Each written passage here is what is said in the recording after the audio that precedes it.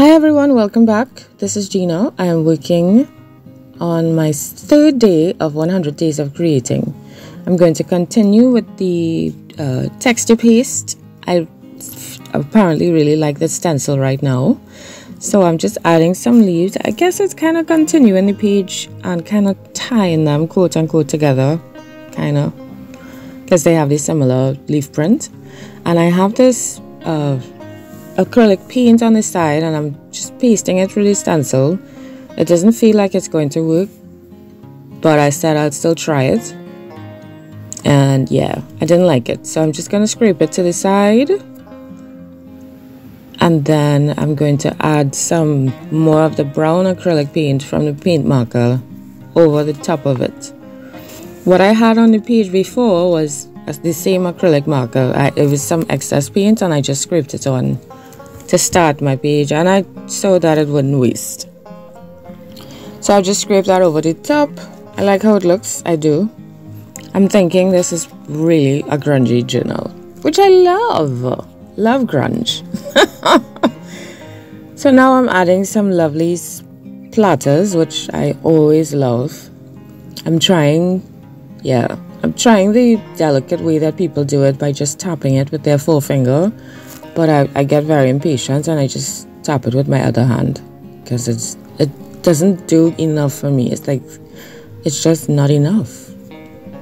So then I thought I would give the top a little border highlight, and while I was doing it, it made me think that it looks like a mountain. So I just continued doing that and brought it down into the page instead of just leaving it at the top, because I wanted to kind of highlight the tip of it. You see how it's jagged, and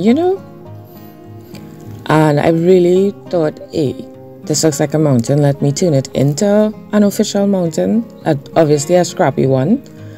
And then I was like, okay, so if that's the mountain, then the bottom part needs to be the ground. So I'm making that brown.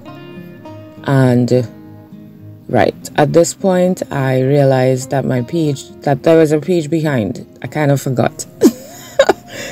So I was like, oh no, I hope I didn't mess up my other page. So I'm just spraying that to help spread it and help it run, and just help it look a little natural. And I thought, okay, maybe this could be a kind of scrappy landscape, a messy landscape-ish thing. So I'm adding some more paint to the top. I hoped it was dry a bit. Trying to make it look mountain vibes. And I'm actually really enjoying this page today because it's just scrappy. And I'm not thinking too much. And the intention is not to make a perfect landscape. It's not to make a perfect page. But just to go with the flow and, see what comes. So here now, I thought I'd add some asemic writing to divide the top and bottom. So we have the white snowy mountains, which I've actually never seen in real life. And then we have the bottom, which is, ground, earth, trees, I don't know.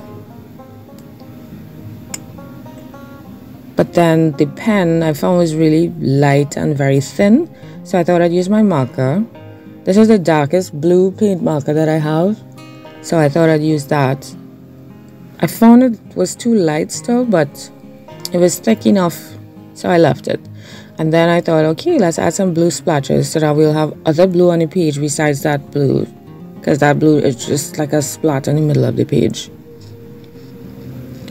And then I thought, okay, the splatters are not enough, not big enough, so I'm adding some dots all over, but intermittently at the same time, which is cool. So I dried that, and now I want to add some more print of the same leaf that I put the texture paste in. So I'm just adding some of the same element but in a different texture. But before I did that, I thought that it should get a horizon line. So I have this paper here that I did some coffee asemic writing with, and I thought, oh my gosh, it looks like a continuation of the blue on top. So I added it, and then The only thing with this is I find it's pretty fat. It's taking up like half the page, and you're just covering up everything. I just found it was covering too much of the page. And this is a piece of triangle bandage. I found that the material of it is really nice. I really like it. It's very thin and sheer, and it's very easy to thread. So I buy that from time to time, and I would dye it as needed and use it. Love it. Triangle bandage. So I decided to rip it. I'm trying to see which piece I'm going to use. Do I use the bottom piece that I took off or the top? Then I have this piece that I coffee dyed and I did some stitching on. And look at this side, it looks like mountain, right? It looks so cool, but it didn't really fit. So I found this stick. It's actually a skewer, wooden skewer. And I thought, okay, maybe we could add some more, because I felt like it needed a pop, and the paper with the sewing wasn't cutting it. So I said, okay, let's do the skewer. Maybe we could, and I really wanted to use this piece of fabric, so I'm trying it to see how it works. Then I thought the colors are too similar, so let's darken up the skewer, add some color to that, and see how that works.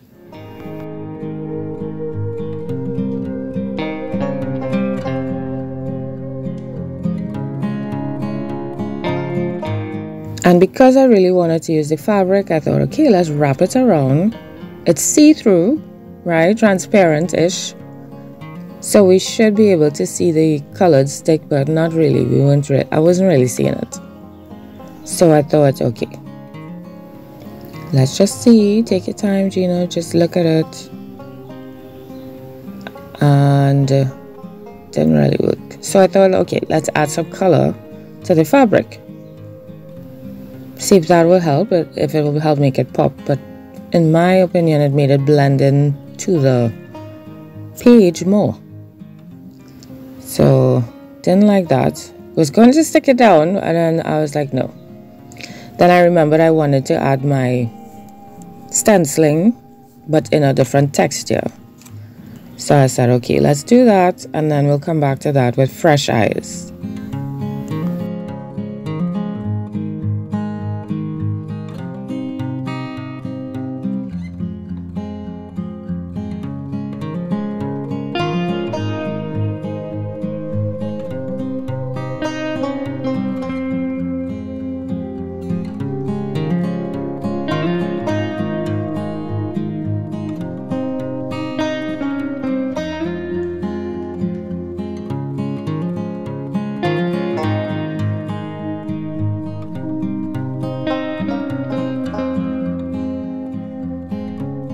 I realized that I didn't like it, so I'm going to put it back at the bottom of the paper. And I officially decided to use that there and stick it down.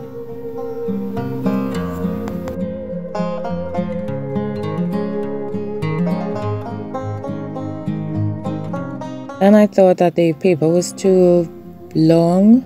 It just felt like too much, so I just tore off a piece of the corner, and then I ripped parts of the edges, the top, just kind of folded it down for it to look really, jagged and used and abused. And I have this stick there, it's still wrapped. It's like, okay, wait, I think we need something else. This stick is not cutting it, it's not enough. So I have these wooden shapes that came in a pack, and I just put them in some containers. And I use some of them as stamps, and well, obviously some of them as focal points. So I'm just trying to decide which one to use.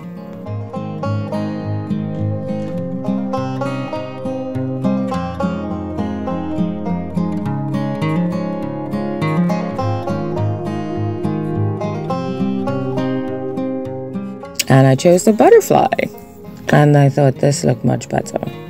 And then it was too long, so I just broke it, and I was like, yes, this is what we want. This is it.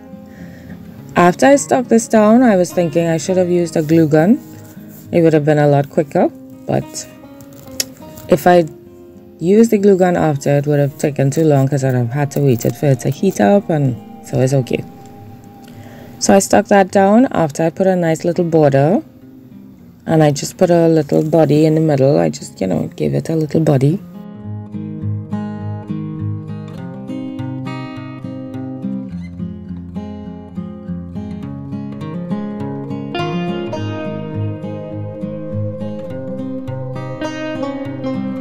And now I'm going to put my number 3 stamp.